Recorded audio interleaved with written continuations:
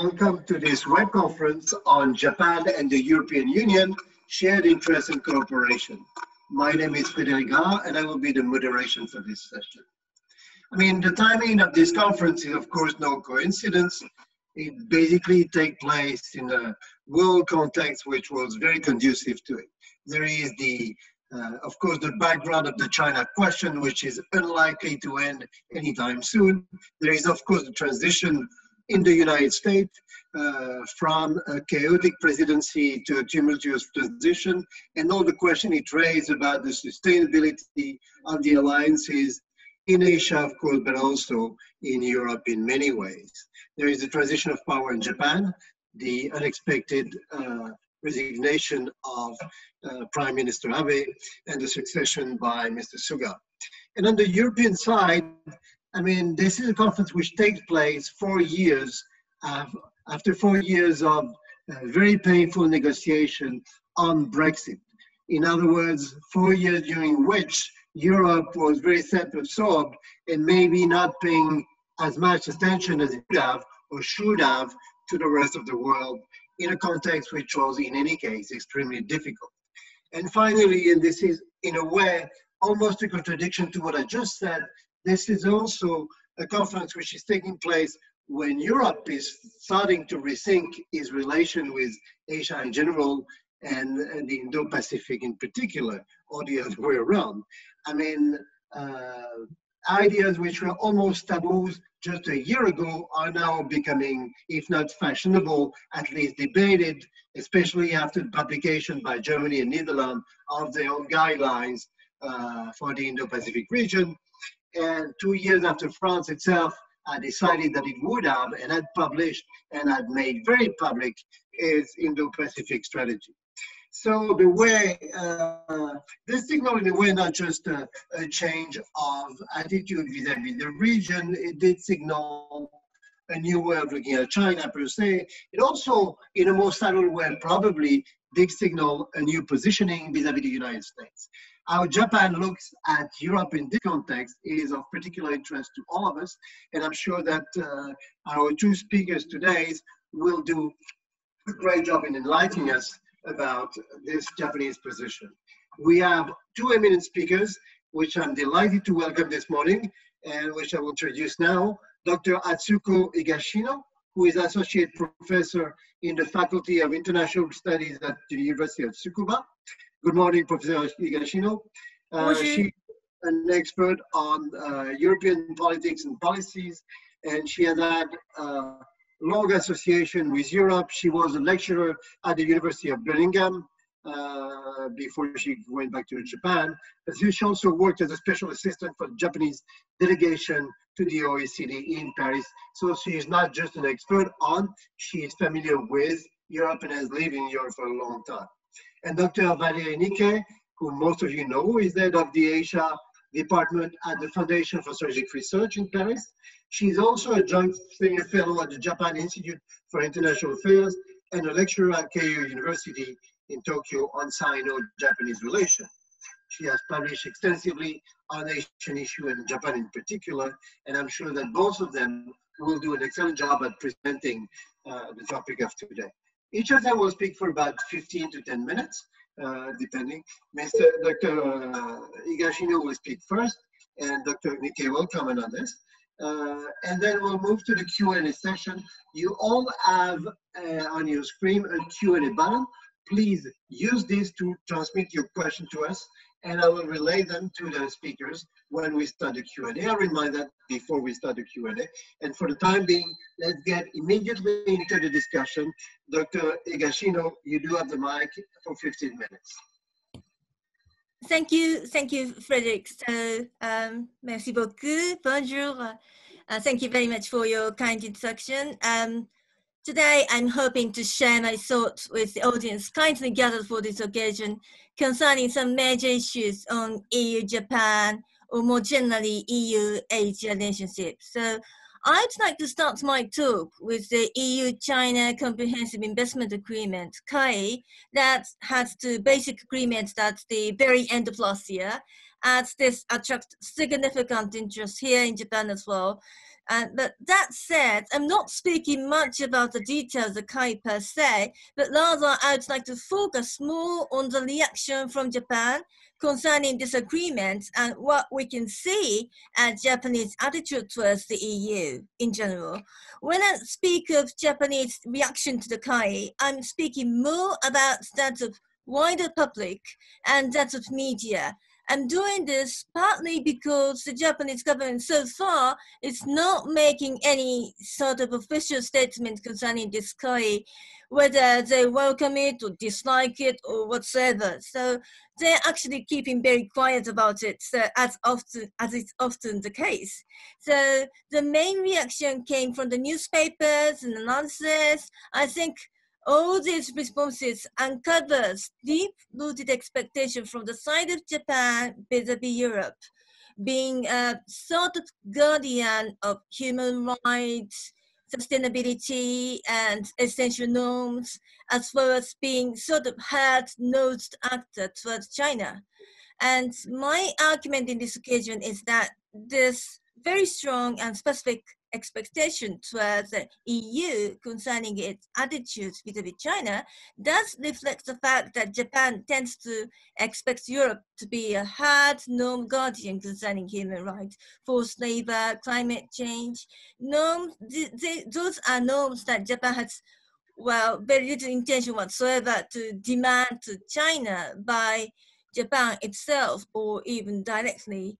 So I personally am very pessimistic about this characteristic of Japan's attitude to Europe, in that it hopes Europe to be very strict to China on their behalf. So that Japan needs to put more direct pressure to China concerning human rights and other original norms that Japan claims to share with Europe. So let me begin with how the KAI was suddenly jumped up to the headline of Japanese newspapers at the end of last year. The majority of Japanese were informed that the EU kind of gave up that KAI to come into agreement by the end of December 2020. And we also knew that the Netherlands, Poland, and even France expressed negative views for the rapid conclusion of this agreement. But all of a sudden, the news that reports that the EU was actually trying its best to have a deal with China by the very end of the year came in. I myself must confess that myself, who has been following the EU affairs for the past 30 years, were quite surprised to see that European people work so intensively after Christmas. And this timing also inevitably gave the impression to Japanese wider audiences that the EU was much more serious on this deal than most Japanese people had expected. So just as I said, this came as rather as a shock, because in 2020, we Japanese have seen quite a few negative developments of EU-China relationship in general because of the disappointment toward China, be it its mask diplomacy at the very early stage of the COVID-19 crisis, the euphoria diplomacy vis-a-vis France or Czech Republic or many other EU member states, or potential vaccine diplomacy, which seems to be going on right now. The general understanding here in Japan was that EU's attitude has visibly been hardened toward China. Therefore, the basic agreement of the KAI, even though it is a very, very basic one that actually needed to have more time to finalize, was all the more surprising, even shocking. So I myself has been following the development of the framework also of the 16+1 or 70+1, as well as the relationship between the BRI and Europe for the past few years. And I've been writing elsewhere in the considerable frequency that the level of satisfaction of the Central and Eastern European countries towards their privileged relationship with China has visibly been degraded for the past few years. I mean, many Central and Eastern European countries were pretty eager to attract interest and investment from China around the year, let's say, 2016 and 2017. But after that, and in particular in the year 2019 and 2020, we thought that we are observing a visible waning of such expectation by the Central and Eastern European countries towards China. Of course, 70+1 had nothing to do with the EU itself, but I thought that, and many Europe watchers in Japan also thought that the investment agreement was highly unlikely when many of the EU's members who used to be very passionate about building relationship with China are slowly turning their back to China. So another issue was the lack of background information or knowledge concerning the KAI itself, because the KAI wasn't a topic in Japan. KAI wasn't a topic which has been covered by Japanese media very frequently before. So many people in Japan didn't necessarily know that what it is all about, or it has been negotiated between the EU and Japan since 2014, and the end of the year 2020 was a target date for wrapping it up. So they knew very little about it actually. So we Japanese were surprised and reacted somehow negatively about this investment agreement. So here I would like to show you some of the responses from major newspapers and TV stations concerning this KAI. So let me share my screen. So could you just wait for a moment?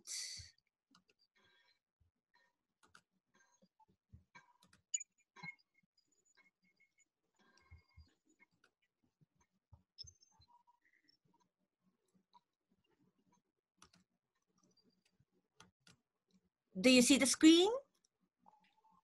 Yes. Yes, you do? Okay, thank you. So let me start with Asahi. It says that the EU is prioritizing economy to human rights by having this KAI. This is indeed a point that I'd like to make problematic in my talk today, because this signifies a rather widespread psychology that we Japanese tend to have to Europeans that we cannot do by ourselves. I really have to say that Japan has exactly prioritized the economy to human rights much more than you Europeans do. So when the RCEP reached agreements last year, for example, no one actually problematized this from the viewpoint of human rights, etc. So ironically, therefore, Japan is accusing itself when criticizing EU for this point. So it actually has a kind of boomerang effect vis-a-vis Japan, so to speak. So as it is, and it is this sort of lack of self-reflection that I always wish to problematize when it comes to Japanese attitudes concerning Europe or Euro-China relationship. So let's just move on. Let's have a look at the, oops.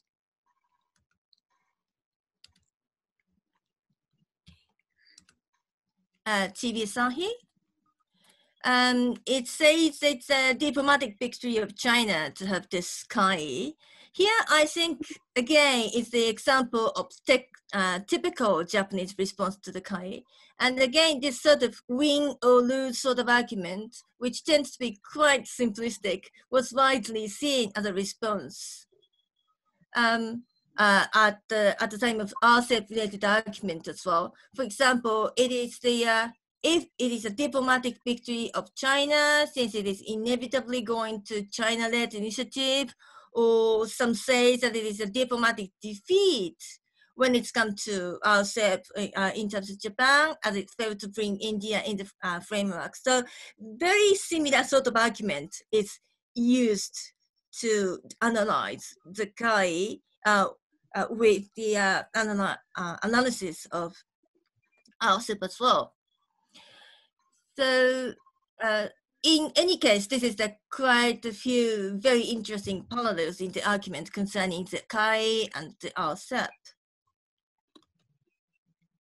And also, let's have a look at the editorial by Niquet. It says that it is destructive influence for EU-US relationship at the dawn of Biden administration. So this is another typical example of reactions from Japan.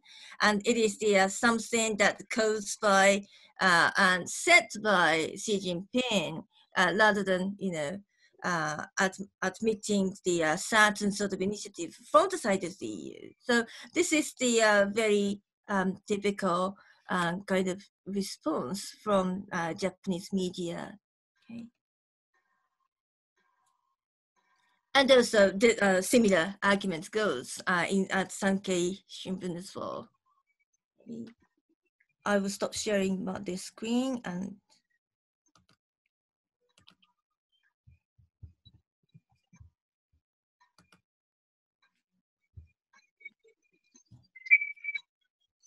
okay. So here you have seen several typical responses from the side of Japan, and as you can see, there were more negative responses than positive responses.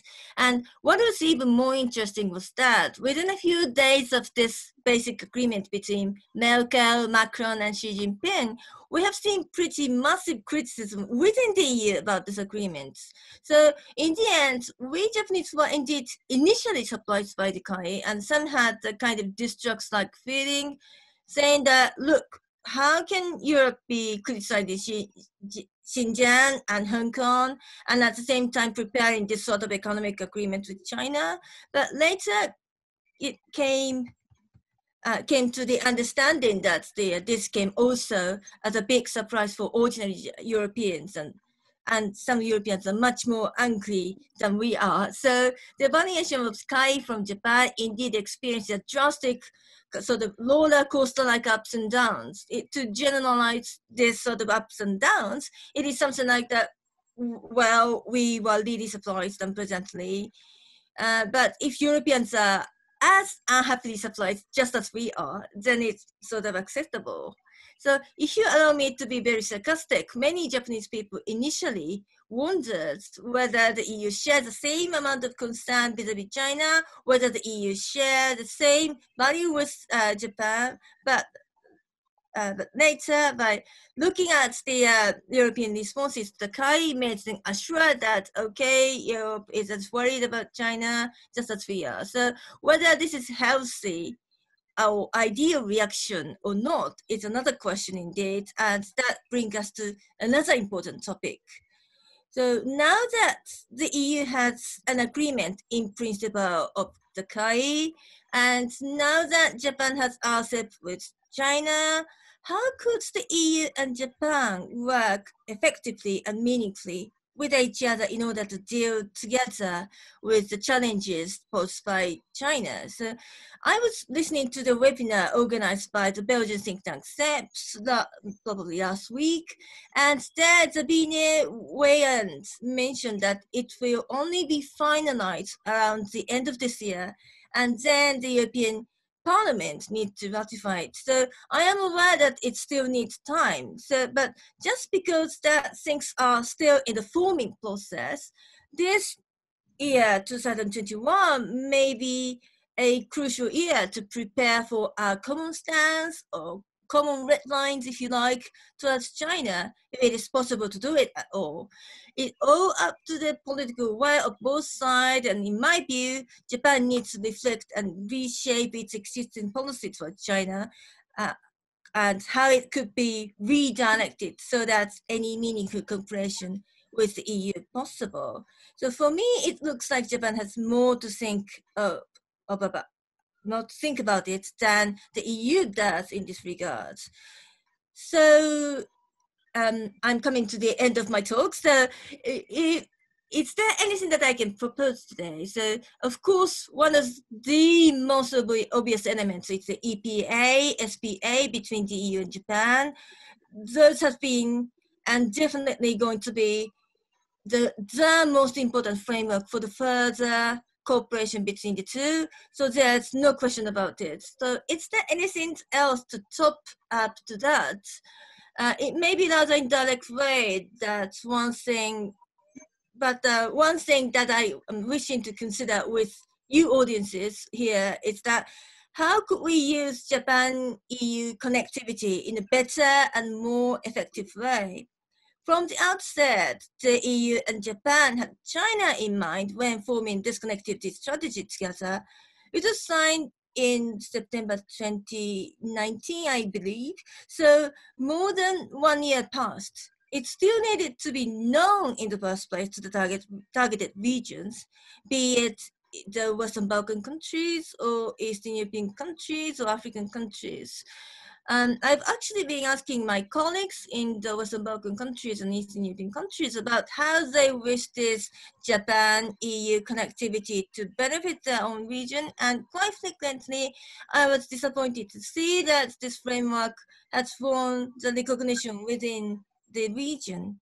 So in the first place, it should be known more to the region. And by achieving sustainability and rule-based principles, and by building up such experiences in the course of the time, the way that the EU and Japan work more in the same wavelengths toward China would gradually be formed from various sort of directions. So sorry to pass the my limited time. So many thanks. I'm looking very much forward to asking having a question and listening to the different views at the Q&A session. And among other things, I'm looking very much forward to listening to Professor Niquet. Thank you. Thanks for listening. So let's jump immediately to the question, to the intervention of Dr. Niquet. Valérie, you do have the floor for 10 minutes. Okay, thank you, Frédéric, and thank you, Atsuko, for your presentation. And yes, Kai is a very major issue, and it has been very much discussed here in Europe, not only among the experts on China, who almost universally has been rather opposed to the signature of that Kai agreement, mostly for one reason. Of course, there is a content which is considered to be rather limited, not giving enough guarantees to even to European investors for doing good business in China, but also because that the timing of the Kai was considered to be extremely negative before the nomination of the election of, the installation of Joe Biden. And this is exactly, for China, Kai as RCEP, and I will come back maybe very briefly to RCEP a little bit later.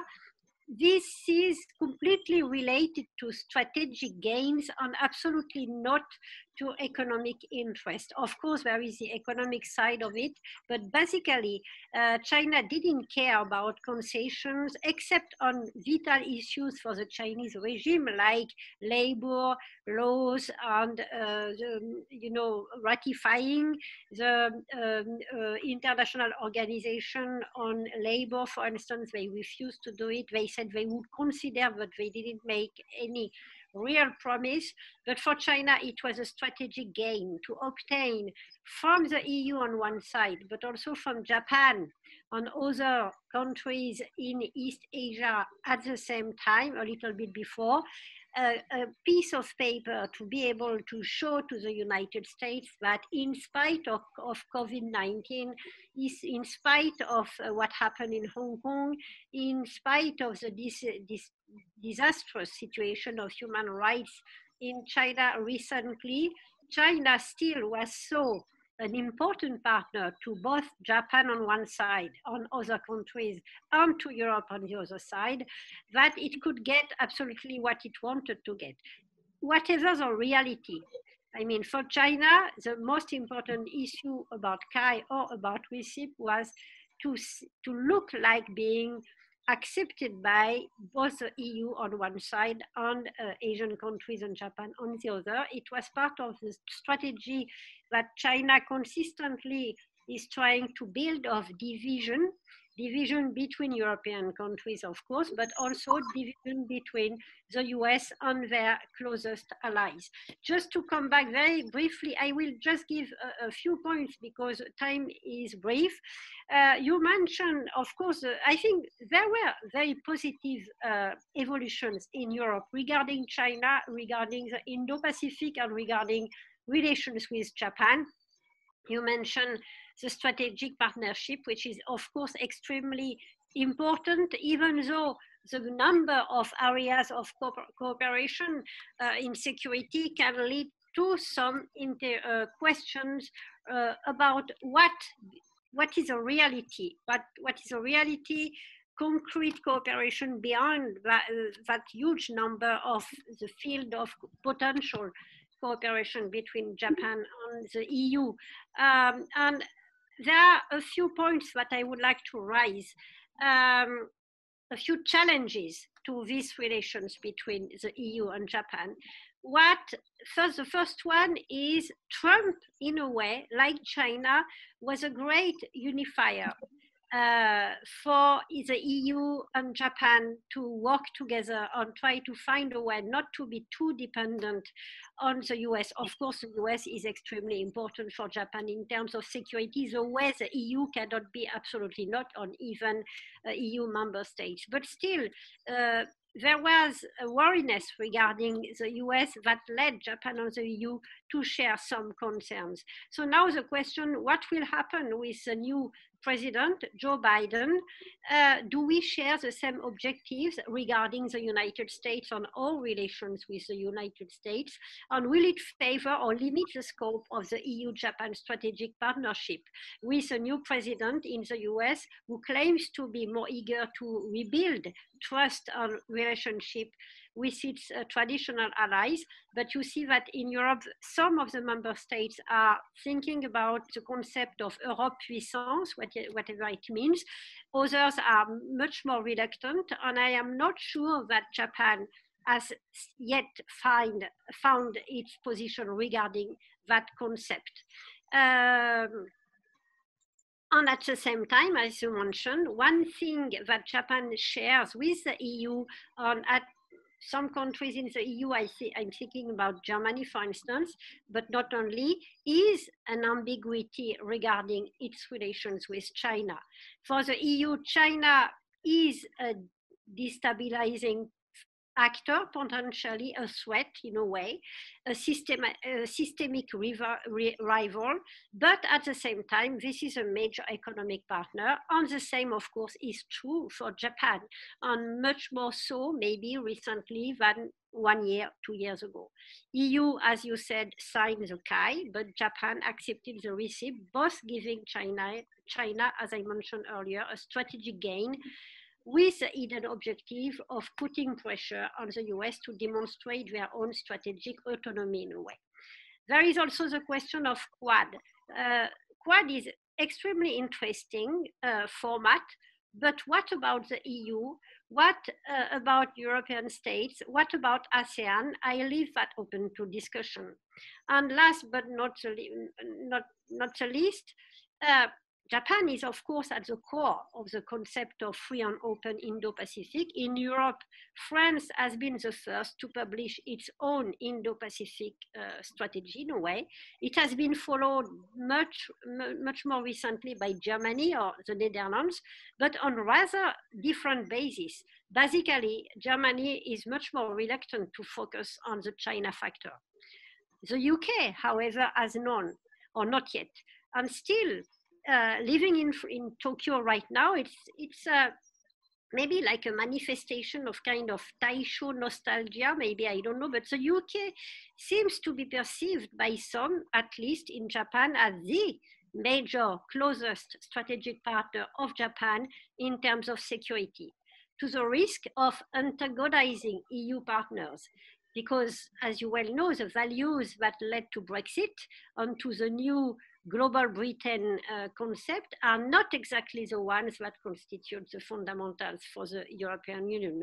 So these are 3 points that I wanted to raise regarding more broadly relations between EU and Japan, and just leave it open to the discussion. Thank you.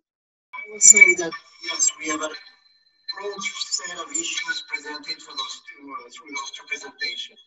I mean, clearly, the Japanese concerns over the EU-China Comprehensive Agreement on Investment echoes European concern on the RCEP and the emergence, perhaps, of what could be seen by some, at least, as a new Asian bloc.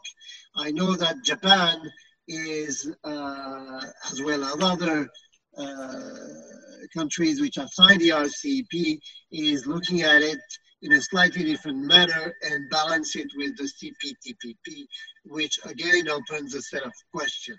So, and the RCEP itself has some connection to the agreement on the investment, because there is a most favored nation clause on the RCEP regarding the investment. So I would like you, and this is very much the question, a question which has been asked by one of the, by Mr. Abelsar in the audience. How does the EU react to Japan signing the RCEP on the one side? And if I may add a personal touch,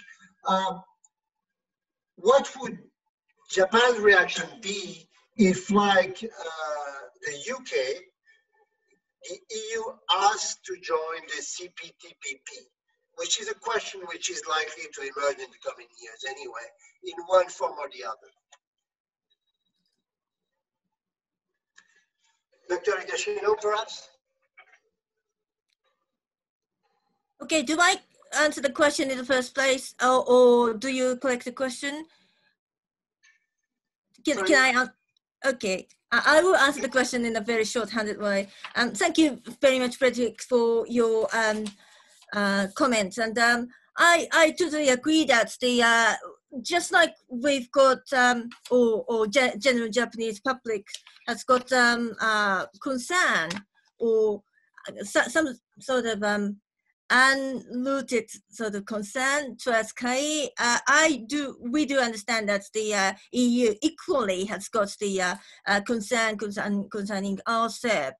And we have had many arguments from the side of the European people that the KAI is something to, you know, sort of catch up.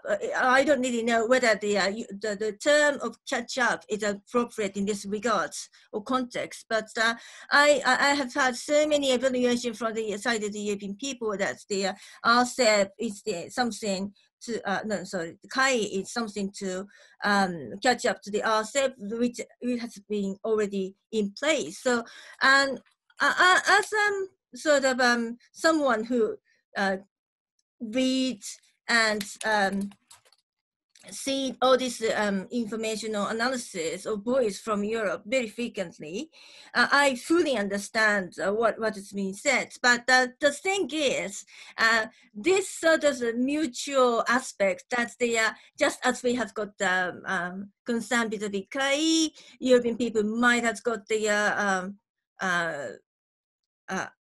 concerned vis-a-vis RCEP, it's not very well understood for the Japanese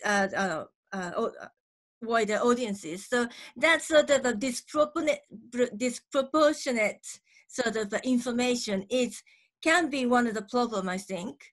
So I hope this is the answer for that. And also in terms of the UK, I think Valérie-san also raised the question that how Japan see the UK in terms of the even after the time of the Brexit, if Japan is still seeing the UK as a main partner economically or politically or security-wise, I think it is still the case that the Japan still expects a lot to the United Kingdom, even though after the Brexit, because of course there has been a lot of disappointment about what happened during the time of the Brexit process, and it's just too long, and there's too many sort of disadvantages that Japanese companies has got from this very confusing process of the Brexit. But still, I think the expectation is very high, and the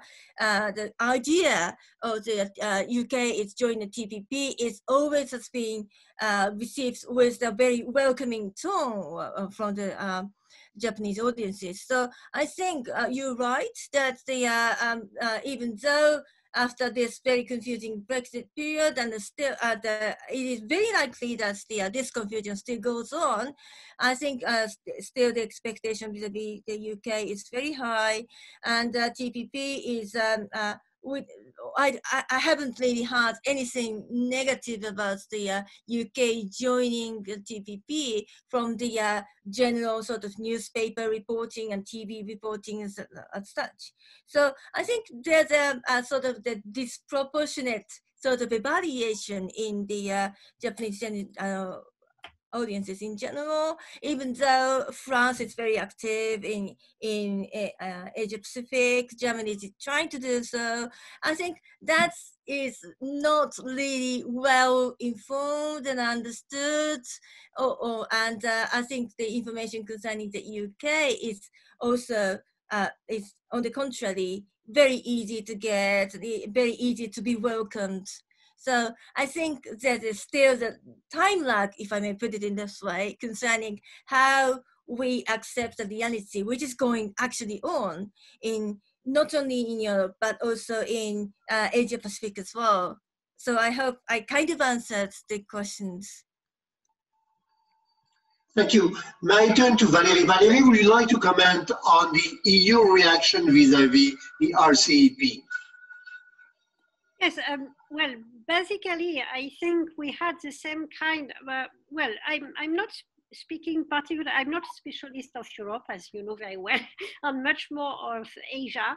So in the broader community of experts working on Asia and Japan, I think that we had the same kind of, I will not use the word disappointment, but the same kind of questions regarding why, especially as I mentioned before about the timing of that signing of the RCEP.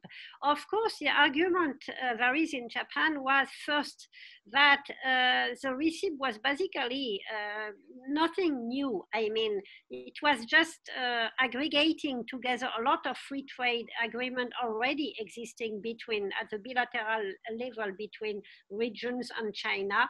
So it's not such a big deal. I mean, the official position was, well, it's not that important.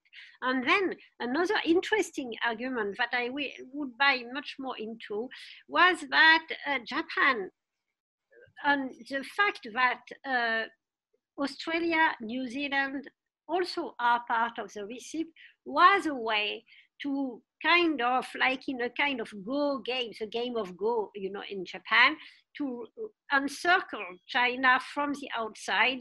So who wins is not that clear in the mind through the analysis of a lot of experts working in Japan on the RCEP, for instance. And some do consider the position is, after all, we signed the RCEP, that China is not alone. I mean, is not leading, because you have South Korea, Japan, Australia, New Zealand, of course not India. And India, I mean, Japan very much hoped for India to get into the RCEP in order to control even better China. So there is a kind of double game there. But still, I do believe that both in the case of the RCEP and in the case of CAI, whatever the content, whatever the limitations, the fact that it's not ratified yet for the CAI, that RCEP is not that important maybe, I think the most important thing is that we played into the game. We played the game that China wanted us to play vis-a-vis the US. I'm not saying that we must absolutely follow the US policy. I mean, gang up, as our president just said, with the US systematically against China, and we have our own interest, and it's important for Japan and the EU to discuss together about our interest, I mean, even without the US, but it will be very difficult now with a new presidency in the US maybe, which is much more amenable and easier to deal with for Japan, for instance, and the motivation to try to to build a stronger dialogue between allies, partners, like-minded countries, but building a kind of independent thinking on some issues. I mean, of course, close allies of the US, but still with our own interest might be more difficult now than before. Thank you, Valérie. Yeah, please. Please go ahead. Yeah, please. Sorry, because I just missed the point that you, Frédéric, mentioned, the very important thing that about the possibility of expanding or shrinking relationship at the time of Biden era. So I meant to mention about it, but I didn't do that. So I was just hoping to coming back to that issue as well. So whether Biden administration may foster the relationship between the EU, Japan, EU, Japan, and the United States is, I think, indeed a big question. And I would like to focus whether that Biden administration would, in the end, push the EU and Japan cooperation in general. So I've got very mixed evaluation about it. But all in all, I think EU and Japan relationship has got a sort of autonomous sort of momentum by now. So regardless of the Biden administration or the whole of Trump administration, I think it will go on because they are. I think we are good enough for cutting aside the different issues and most related issues together. And it is, I think, what the EU and Japan has to do together is relatively clear at the moment. So I think Biden administration would have little effect concerning the promotion of the EU-Japan relationship. So I was just wondering what the Valérie Sensei would think about this. I think I dealt already with relationship with the Biden administration. Maybe I don't know if there are any questions anymore. No, there are questions that I wanted to let you comment on this. We do have a question regarding, for you, Dr. Higashino, asking, would you mind developing the idea of a potential fracture between the EU and Japan regarding UK security involvement in the Indo-Pacific? I think that's a very difficult question, and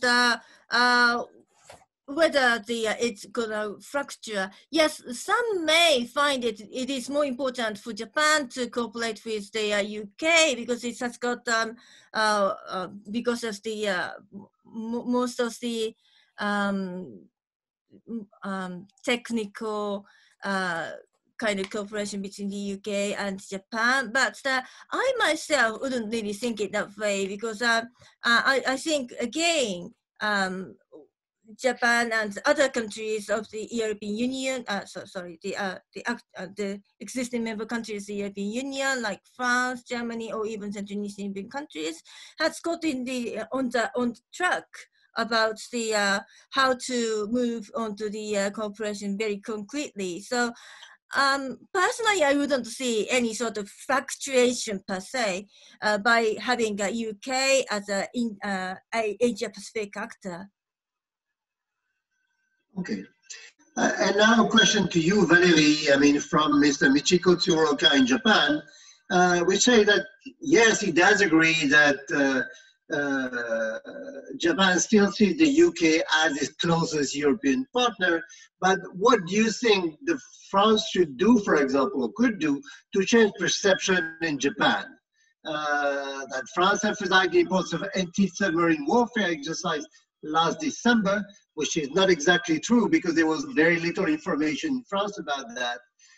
That exercise indeed involved Japan, France, and the US was great. So would you like to comment? Yes, a very brief comment. Actually, France is doing a lot in the Indo-Pacific. As I mentioned earlier, we were the first in Europe to publish the different, it has been translated, Michi Tsuruoka-san. I mean, you can read it in English. The Defense of Indo-Pacific has been very recently translated into English.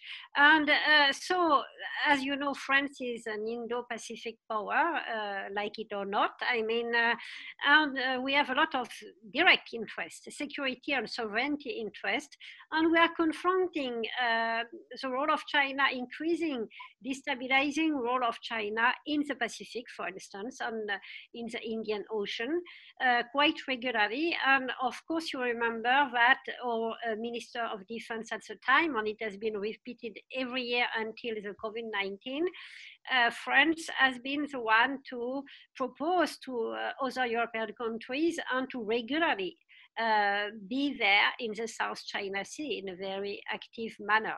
And we have a close cooperation with, we have an AXA deal with Japan. We have close cooperation with Japan. I think that exercises will again happen with Japan this spring, even before the UK aircraft carrier should come to this region. And actually, one of the things that maybe is lacking with France is a problem of communication.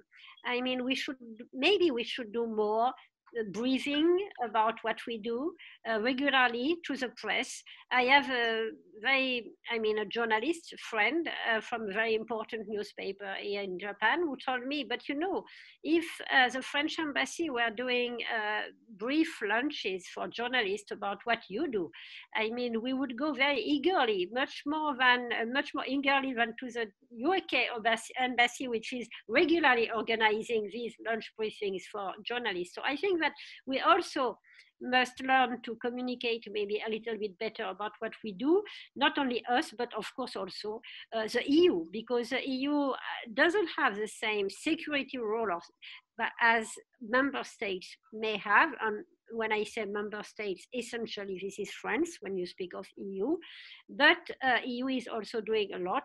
And as you mentioned, Atsuko, the public, not only the public, but including in some circles in the Japanese administration, are not always aware, because the weight of the US desk, UK, I mean Anglo-Saxon, just so to speak, desk in the Japanese administration is also still very strong.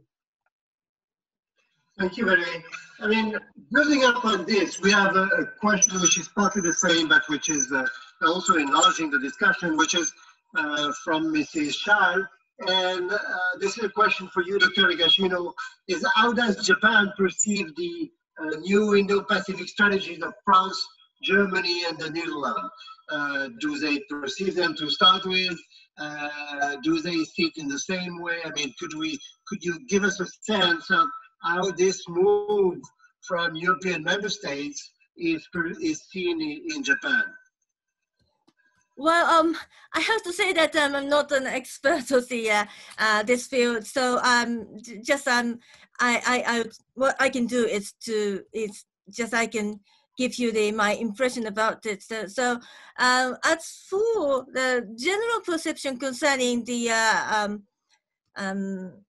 involvement of the Netherlands and Germany, I think it has been taken positively, but everything is related to what Valérie said previously, that there are just very, very limited sort of information concerning the actual activities which is going on in Indo-Pacific strategy, because so it has not been really covered by the papers and analysis, and most people doesn't really dare to look at it. So I think just as Valérie said, the very regular sort of information sessions and dissemination activity is absolutely needed. But in general, we have no reason whatsoever to find it negative about these countries' involvement, like France and Germany and Netherlands, because it is always very important to diversify the actors of the what is happening in the Indo-Pacific regions. And it is, as you can see, this is the still very ongoing and in the process of shaping about the basic structures and geopolitics, what is going on in the Pacific regions. So I think generally Japanese would think that it is always very welcome to have a several or plural European powers or countries getting into these regions. So I hope this partly answered the question. Still to you, Dr. Higashino, how is the European debate on EU strategic autonomy perceived and understood in Japan? And this is a different question, but nevertheless a linked one, is the Indo-Pacific debate, which is emerging now in Europe, be seen as part of this debate on EU strategic autonomy? Sorry, could you repeat that question? Your voice is kind of broken. I know. Sorry, there is nothing I can do about the technique. So the question is, was there any comment in Japan on the debate in Europe on EU strategic autonomy? And I'll ask the second part of the question later. Yeah, okay. About the EU strategic autonomy, yes, it is very much covered in Japan as well. And I think, many people might wish to interpret this as a kind of byproduct of Trump's administration. That's since Trump's administration is very uncertain and fluctuated.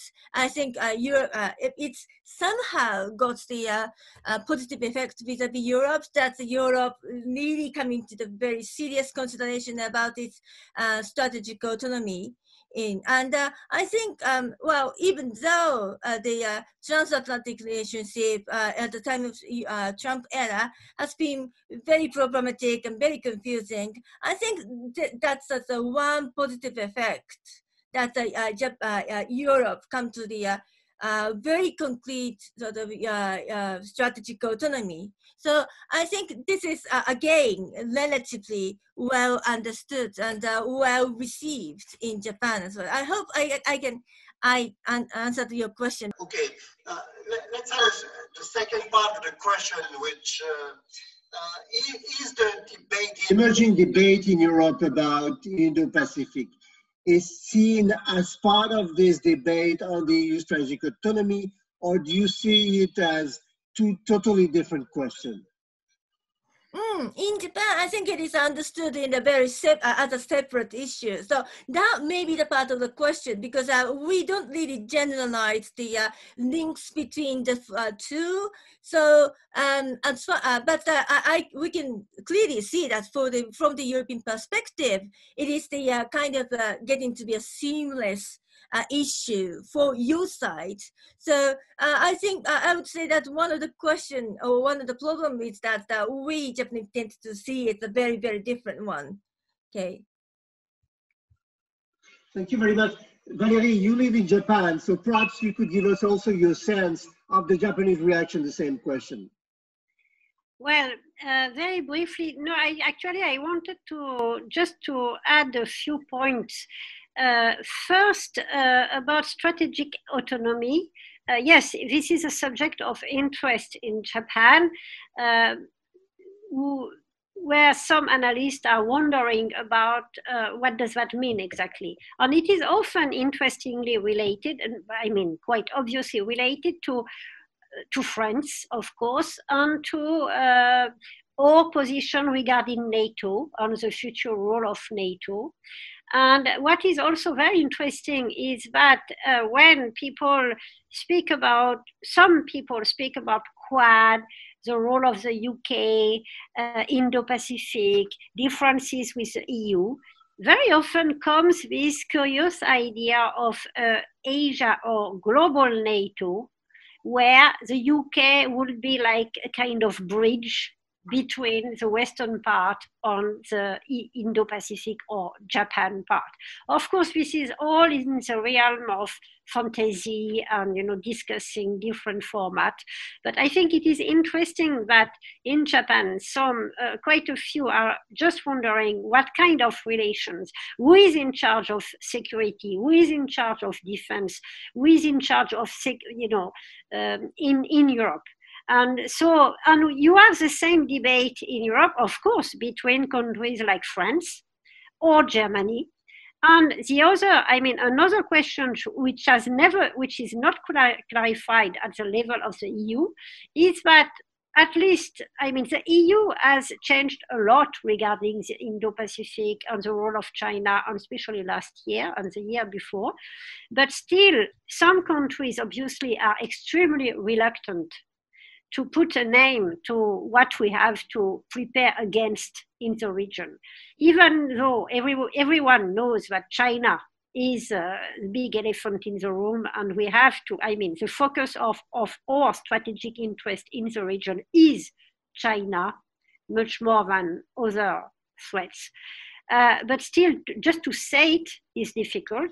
And it's the same in Japan, and especially since more recently, obviously, some people in Japan also do think that China is, above all, a very important economic partner, especially in the context of COVID-19 and economic recovery. And so naming is extremely difficult. So as long as we will not share inside the EU, among member states, and with Japan itself, the same willingness to name the reality, I think sometimes it might be difficult to really build something, leaving too many things not clearly mentioned. This is not how you build a real partnership, solid for the future and dealing with real issues. Thank you very much, Valérie. It's unfortunately time to bring this session to a close. So I will thank you both, Dr. Higashino. Thank you, Valérie, for your intervention. Thank you, the audience, for your question. I know that we haven't had the time to take all of them, but nevertheless, I think it made for a good discussion. So thank you all, and have a good day, and see you soon for another web conference. Goodbye. Thank you. Bye-bye.